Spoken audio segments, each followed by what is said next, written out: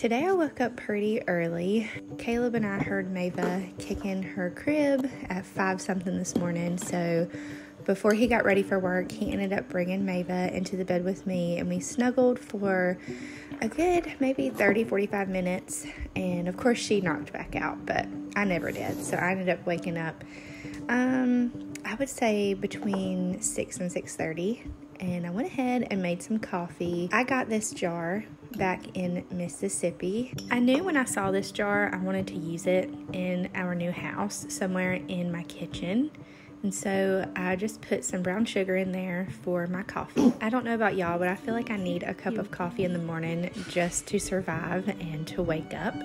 Adeline was up pretty early, so we ended up watching some kind of Sesame Street little 30-minute movie thing. It had Grover in it.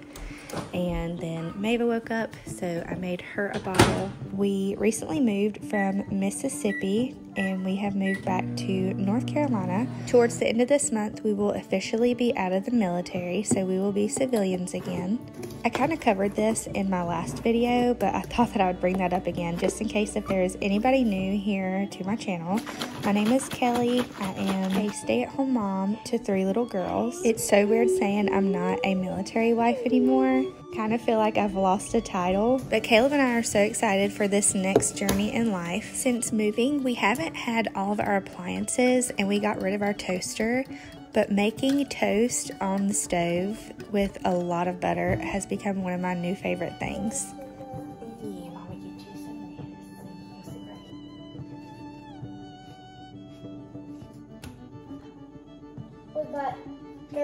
This is my finished product with breakfast. It looked so good. I love to eat hot sauce with my eggs.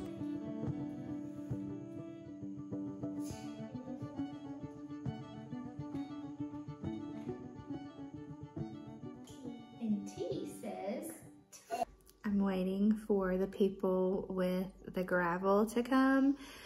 We just got done with homeschool. Oh my goodness, it looks like a hot mess, but we got it done.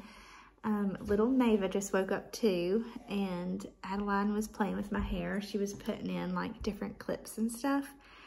And now I just feel so relaxed. I just want to lay back down.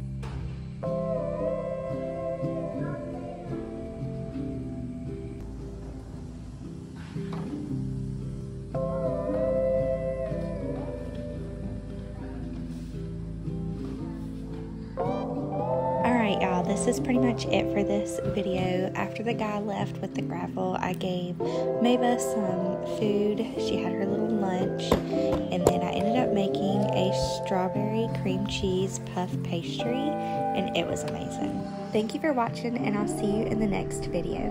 Bye, y'all.